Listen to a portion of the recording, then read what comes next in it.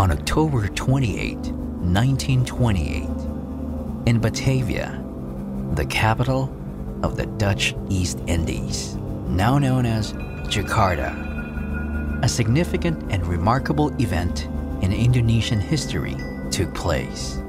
That event was the birth of the National Youth Pledge in Indonesia. It all started after Indonesia experienced being under colonization, in which their freedom was deprived from them. For over the years, under the Dutch colonists, nationalist leaders and organizations could not take actions against them because they would be arrested.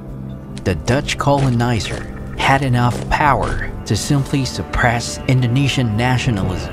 So at that time, the suppression of their freedom became a way for them to realize that they had to fight for their freedom. And that sparked their spirit to fight for Indonesians' independence. This video is sponsored by HUION, the global leader in creative tablets manufacturing.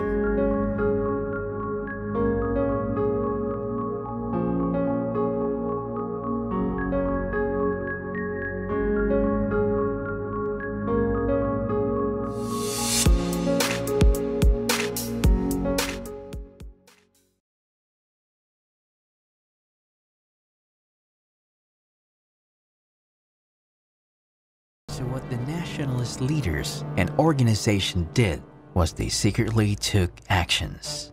They decided to launch a meeting with all the nationalist leaders and organizations without the Dutch colonizer, knowing that the purpose of the meeting was to be the way for Indonesia to unite to achieve Indonesia's independence.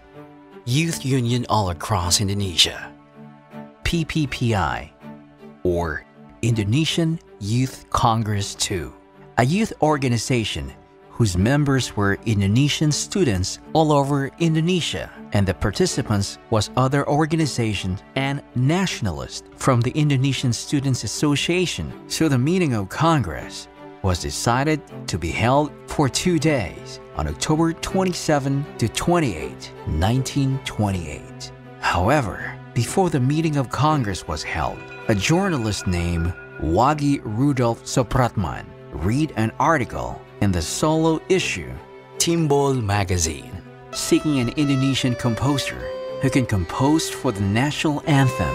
Upon reading the news, he was then inspired to send his composition entitled Indonesia Raya. And then after when he received the news about the Congress being held, which served a push towards independence for their nation. And because of this, as a journalist, he then contacted the organizer for the Congress to publish this news. But the organizers requested not to publish in order to not create suspicion from the Dutch authorities. Otherwise, the Dutch would ban the meeting. So Supratman promised that he would not publish it, and the organizers let him have free access to the event.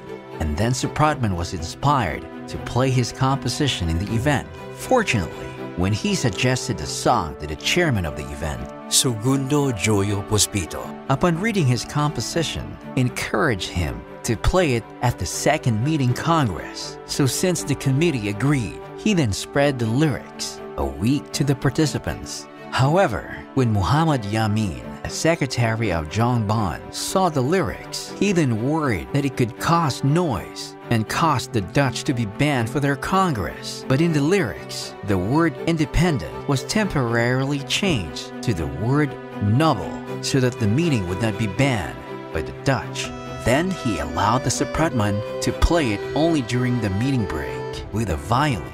And on October 27, 1928, the first meeting of Congress was held in the House of Katoliki Jongilingan Bond, or KJB, Waterloopland, now Lapangan Banting. During the Congress, the PPPI chairman, Segundo Joyo Puspito, aimed that the Congress would strengthen the spirit of unity in the hearts of the youth. Then after, Muhammad Yamin also gave his description to the participants about the meeting and the relationship of the unity with the youth, in which he said that there were 5 factors that can strengthen Indonesians' unity, and these were the history, language, customary law, education, and will. And that day, Dr. Johannes Limina asked the audience who participated to become one and part of the Indonesian nation. After that day, on October 28, 1928, the second meeting of Congress was held at the East Java Bioscoop building discussing the issue of education.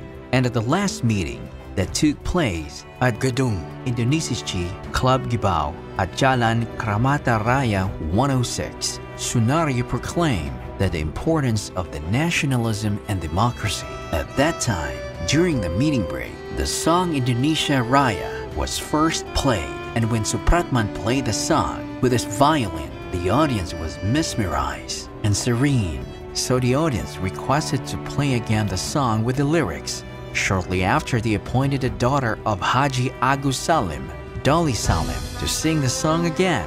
That time, the song brought hope and life to Indonesian people. The song made them realize what really their hearts desired, and that was to achieve peace and freedom. On that historic day, participants recited the three pledges that were later referred to as the Youth Pledge, or it was written by Committee Secretary Muhammad Yamin. The three main contents of the Youth Pledge statement was: we, the sons and daughters of Indonesia, acknowledge one motherland, Indonesia. We, the sons and daughters of Indonesia, acknowledge one nation, the nation of Indonesia.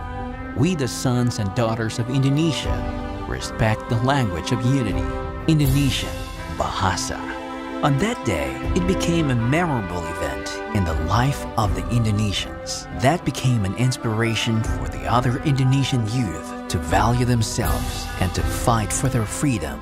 In that historic event in Indonesia, the Youth Pledge became a symbol for young Indonesians that they could be a means for social change, that they can be one of the heroes who will also bring a huge impact not only for their country but also for other young Indonesians. They can also be an inspiration for others to do the same things that every individual can be proud of. And so the Youth Pledge made every Indonesian youth to be united as one. Currently, the Youth Pledge Day is celebrated annually by the country of Indonesia, where it has become a national non-holiday, and the place where the last meeting was held is now the Youth Pledge Museum.